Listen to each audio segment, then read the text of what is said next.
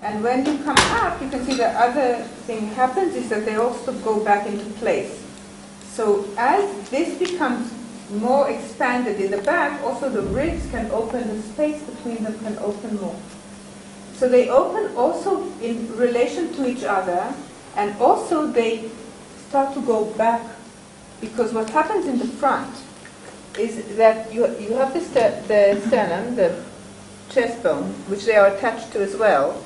And as you bend, you know, also from the very first ATM you did, when you bend and you want to make everything round, the chin comes to the chest, right? Because it's all going like this. And so all this area becomes closer together, and the clavicles in front come a bit closer, and all this sinks down towards the stomach, towards the pubic bone. And if you look at it, if it's a ball like this, then evidently the inside is shorter and the outside is longer distance and longer space. So the ribs in front here will get closer together.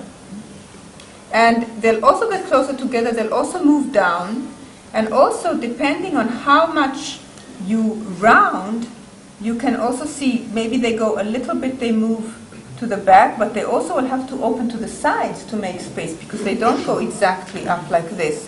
They just open to all the directions that they can find, which depends on the shape of them, your shape, and how tight or loose the muscles are, how much each rib, each piece of the spine can move. Because if you holding very tight here, which is very common, a lot of people, this area, it's very hard to reach, and it's very hard to articulate. So this is where you always see when we do the demonstrations that there's, and I think also when you were thinking this morning about your spine, sometimes in these areas you can only think of 3 of them or 2 of them, maybe 4 sometimes coming together. So if this is held here more tight, then that's why people bend a lot more with their head, and even more than him. I just don't want it to fall off. So imagine, because this can happen.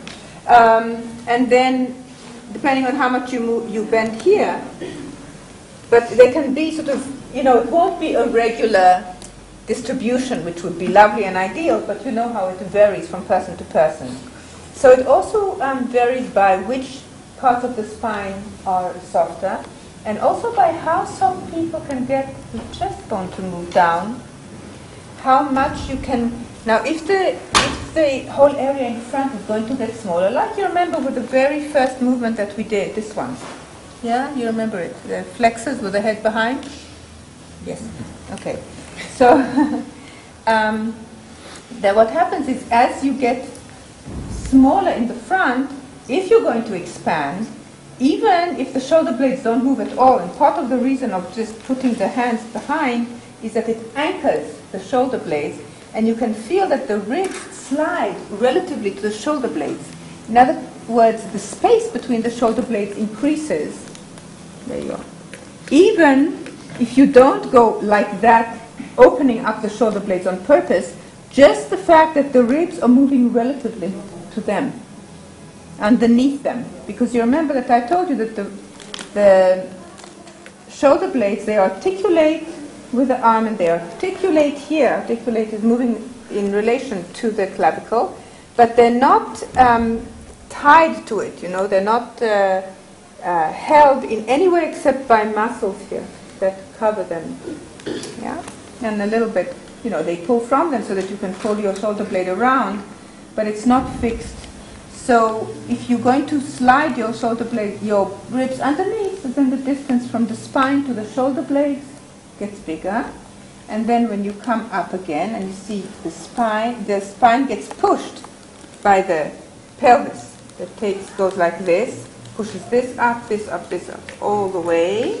And then when he looks up, look how all these spines have the space to slide, like cards or something together. The chest then has to open, and now the ribs get closer behind. See, they come close to each other. You can even see here how small the spaces are, how much they can open, and look, especially here where they're not connected, so much. If you let them, the spaces between them grow, and they can open forward. the chest bone is allowed to go also up and forward. And you remember also with Gilly, it was very nice to see this whole thing could open if you just allow it. Now, and then in the end the neck can do also quite a lot.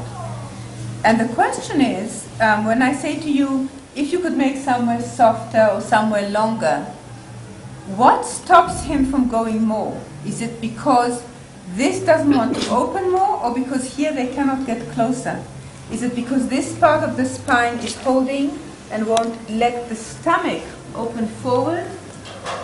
Or is it because there's something in the hip joints that they don't know how to let go? Or is it because here, you see, if the ribs are getting here closer and also closing more, because look here, they can open out to the side. See, all this is very flexible, the ribs. And the shoulder blades can fall away from the spine. When it goes this way, just even if they stay in one place, they are closer to the spine. See, they get closer because the ribs pull them down and together. So would he be able to go more here if the shoulder blades would open more? Because then that opens the clavicles and allows the chest bone to go up more. Or is it because of here that there isn't more flexibility, because it's so stuck for so many people? So there's all these different things happening around the ribs. The complexity of the direction of the ribs is really infinite, because they're not only flexible, but they're round. So the angles and combinations of how much they can open between them, open forward to the side, get close in the back when you go backwards. And all this, you can see that the possibilities are enormous, even just in the forward and back. So we're not even talking yet about this, and this, and this, which we will look at later, because you a little bit felt it, just so that you can compare now that even with the straight forward and down and up, how much there is in this movement. So the more you can pay attention to the details, I mean, you can't sense everything, but the more of these elements that you can combine and bring into your awareness to involve in the movement, the easier the movement gets, because each part contributes something, so that it's not like everything, all the work doing here or in the neck, which you know how many of us have these problems in these movements with the neck, because so much work is done here, and all this people don't even think about is connected with this movement at the beginning. So the more of these parts, and then you can think of this, and then you can think of that, and then you can think of the shoulder blades, and then you can think, oh, I didn't think of here, and I didn't think of my...